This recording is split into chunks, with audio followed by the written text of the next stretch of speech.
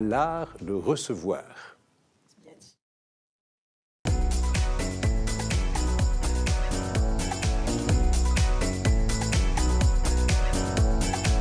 Et c'est un peu notre Nadine de Rothschild à nous, hein, qui est là. Laurence Valzer. Merci Laurence, vous allez être à la hauteur largement. Laurence qui va se coller à ce sujet ce matin.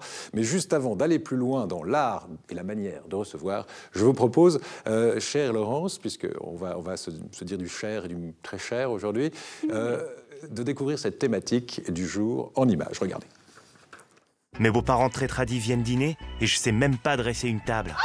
Oh l'angoisse! Moi je me mélange toujours dans les règles. 92% des Français trouvent important de transmettre les bonnes manières à table. Si côté étiquette, vous avez des lacunes et que vous avez convié à dîner la baronne, voici le b.a.-ba d'une table bien dressée. Pour l'anecdote, on dit dresser car au Moyen-Âge, on prenait son repas sur des planches posées sur des tréteaux. Primo, pour être à l'aise, la baronne et vos invités devront jouir d'un espace minimum de 60 cm. Le couteau doit être disposé à droite de l'assiette, tranchant vers l'assiette, ça évite de se blesser.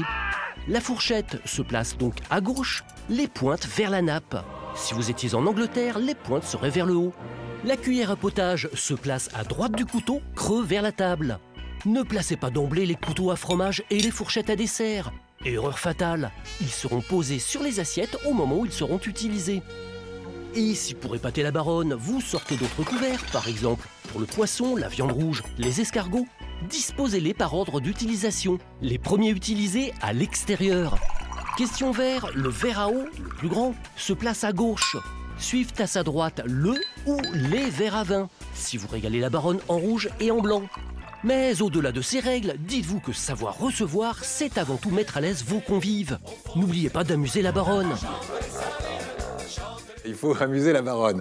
Laurence, j'espère que vous êtes amusée à retrouver ces bonnes coutumes, ces bonnes manières. Alors, mettre la table, on l'a vu, c'est tout un art. Il faut dire qu'un livre vous a bien aidé pour ce dossier. Exactement. C'est celui-ci, s'appelle Le guide du protocole et des usages, qui est signé Jacques Gandoin. Gandoin, il est né à Paris, il est mort à Cannes, mais surtout, il a été chef du protocole à l'Élysée. Et la plupart des choses qu'il raconte, avec des anecdotes, c'est truculent, eh bien, sont issues. C'est lui qui a mis au point le protocole, une partie du protocole de l'Élysée. Et donc, pour savoir recevoir, pas faire d'impair, être reçu et là aussi être à la hauteur, eh bien, il nous donne quelques règles de base dont on peut s'inspirer, voilà, qui peuvent être très utiles. Maître ou maîtresse de maison, ou que l'on soit convive, on va vous donner quelques trucs et astuces pour être au top pour ces fêtes de fin d'année. Alors, tout d'abord, la table. Superposer les assiettes, c'est possible? Non, impossible. On ne fait pas. L'assiette à potage. Ça, c'est une petite tolérance. Mais sinon, non.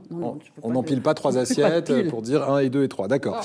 Assiette à pain, ça se met où? À gauche ou à droite? C'est à gauche. Il y a beaucoup de choses qui se passent à gauche. C'est comme ça un moyen mnémotechnique de s'en souvenir. On sert le vin à gauche, on enlève l'assiette, on dessert à gauche, on sert le vin à droite et on remet une assiette avec un plat à droite. D'accord, voilà. Très bien. Le pain est à gauche. Vous avez vu dans le petit sujet tout à l'heure qu'on parlait de fourchettes qui devaient être côté nappe pour les pics. Vous n'êtes pas tout à fait d'accord avec ça? Les couverts, fourchette en l'air ou en bas? Bon, alors ça dépend. Si c'est à l'anglaise ou à la française, c'est ce qui vient d'être dit. Pourquoi on les mettait les pics en bas? C'est pour le monogramme. Hein. Donc en Angleterre, c'est pour ça qu'on mettait les pics de la fourchette en bas. Vers la nappe. Voilà. Okay. Et alors qu'on fait l'inverse en France. Sauf que quand on a une nappe, une très belle nappe en damas qui est précieuse, c'est toléré de mettre et la plupart des restaurants le font au jour d'aujourd'hui, on peut mettre les pics en l'air. D'accord, pour pas abîmer la nappe.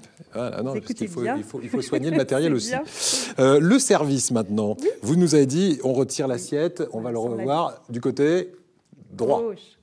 On sert et on dessert à gauche, on sert à droite. Bon, d'accord. Vous m'écoutez pas non, mais parce que j'ai beaucoup de problèmes avec ma droite et ma gauche, donc j'aurais voulu que vous me le rappeliez, et c'est bien de le faire. Bon. Pour le service du vin, on fait comment? Je viens de vous le dire. Ah mais non, mais redites-le-moi. Alors, on sert à droite.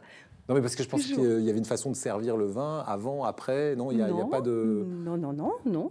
D'accord, très bien. Pas de règles, tout très va bien. C'est assez Alors, simple. parce que pour le service de l'eau, imaginez-vous que ça se fait avant que les convives n'arrivent. Et là, eh bien, c'est une spécialiste qui va nous en parler.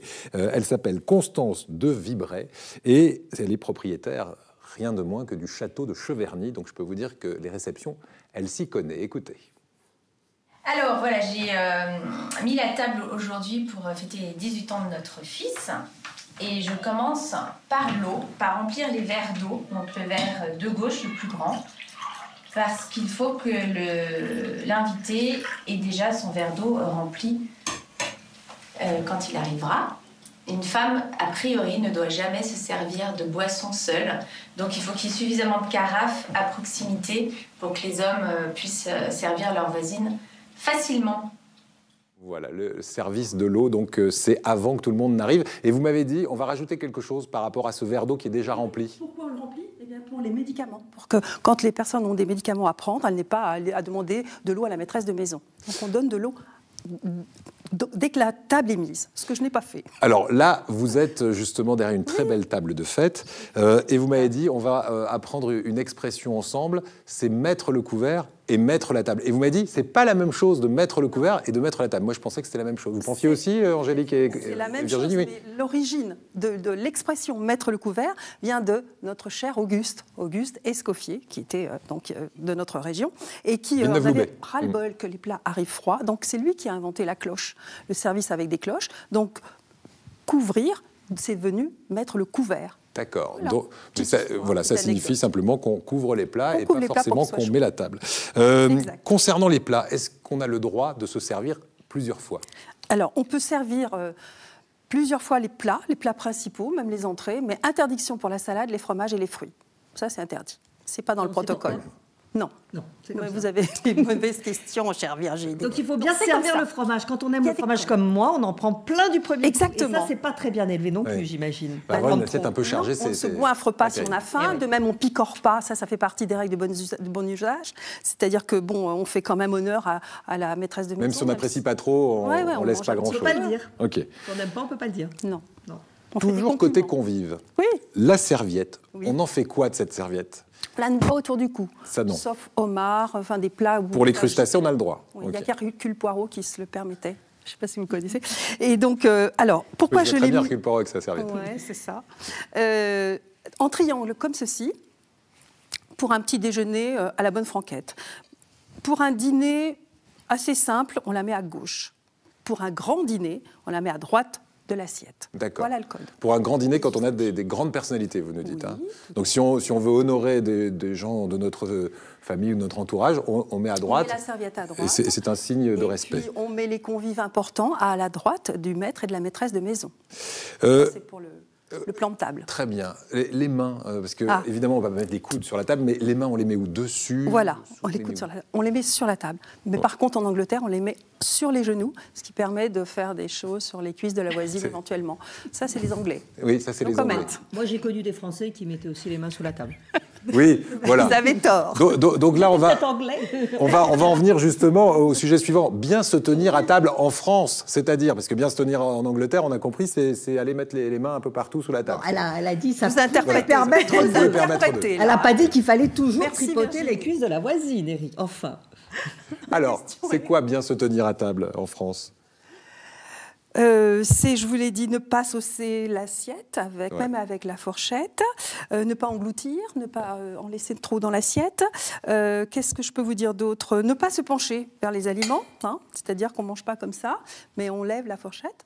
Voilà, ça c'est bien se tenir à table. Et puis se lever quand de nouveaux invités arrivent. Allez, on va terminer avec une question sur la conversation. On ne peut pas parler de tout, évidemment. On évite certains sujets, lesquels? Philosophiques, ecclésiastiques, religieux, et surtout pas de politique. Voilà, on évite. Et puis au sujet de la conversation, écoutez la question d'Éric. Il vous la pose.